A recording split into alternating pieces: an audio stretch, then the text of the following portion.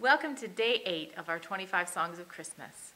Today we share that wonderful song, A Little Town of Bethlehem. Many hymns that were written originally for children have captured the imagination of everyone, and that's what happened with this beautiful hymn, A Little Town of Bethlehem. Phillips Brooke wrote this Christmas hymn for his Sunday school children at his Philadelphia parish, the Holy Trinity Church. According to his story, Brooks had already traveled to Jerusalem, and he was riding on horseback between Jerusalem and Bethlehem on a Christmas Eve. He rode past a dark field and saw a cave where the shepherds would have been staying. And as he rode through, he found shepherds still keeping watch over their flocks. And he imagined that beautiful night on the hillside.